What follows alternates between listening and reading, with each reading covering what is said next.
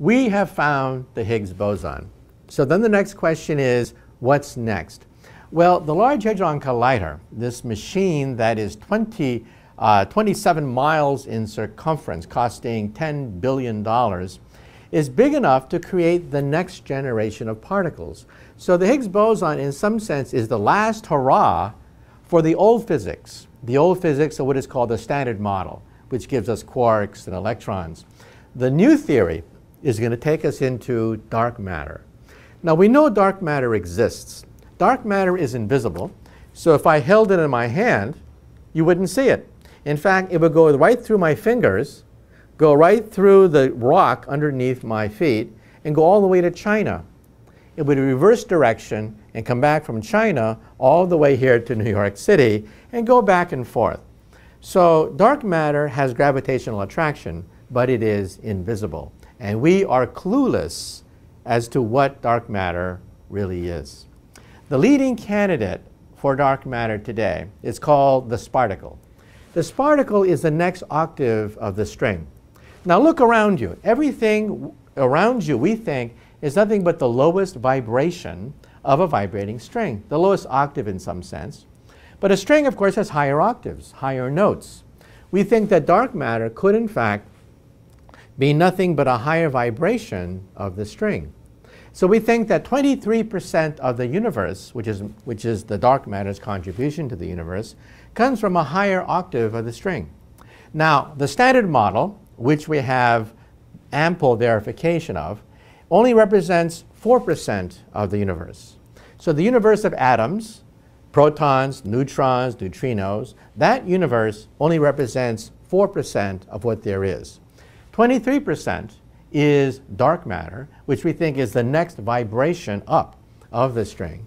And then 73% of the universe is dark energy. Dark energy is the energy of nothing. It's the energy of the vacuum. Between two objects in outer space, there's nothing. Nothing except dark energy which is pushing the galaxies apart. So when people say, if the universe is expanding, they say two things. What's pushing the galaxies apart? And what is the universe expanding into? Well, what's pushing the galaxies apart is dark energy, the energy of nothing. Even vacuum has energy pushing the galaxies apart. And then what is the universe expanding into?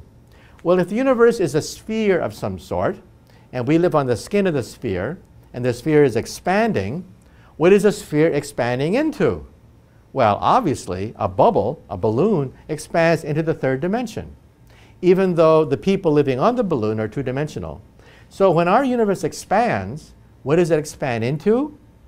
Hyperspace, a dimension beyond what you can see and touch. In fact, string theory predicts that there are 11 dimensions of hyperspace. So we're nothing but a soap bubble floating in a bubble bath of soap bubbles. And so in some sense, the multiverse can be likened to a bubble bath. Our universe is nothing but one bubble, but there are other bubbles.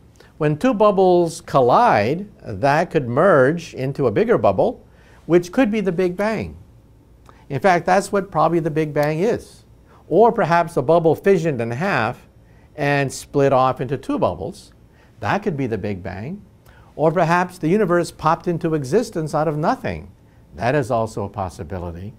And so the universe could essentially be nothingness, which was unstable, and created a soap bubble. Now you may say to yourself, well, that can't be right, because that violates the conservation of matter and energy. How can you create a universe from nothing? Well, if you calculate the total matter of the universe, it is positive.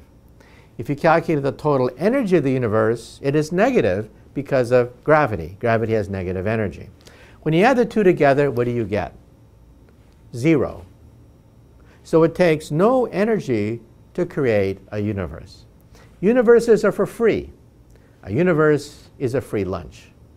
And then you may say to yourself, well, that can't be right, because positive and negative charges don't cancel out. Therefore, how can the universe be made out of nothing? Well, if you calculate the total amount of positive charge in the universe and calculate the total amount of negative charge in the universe, and you add it up, what do you get? Zero. The universe has zero charge. Well, what about spin? Galaxies spin, right? But they spin in all directions. If you add up all the spins of the galaxies, what do you get? 0. So in other words, the universe has 0 spin, 0 charge, and 0 matter energy content. In other words, the universe is for free.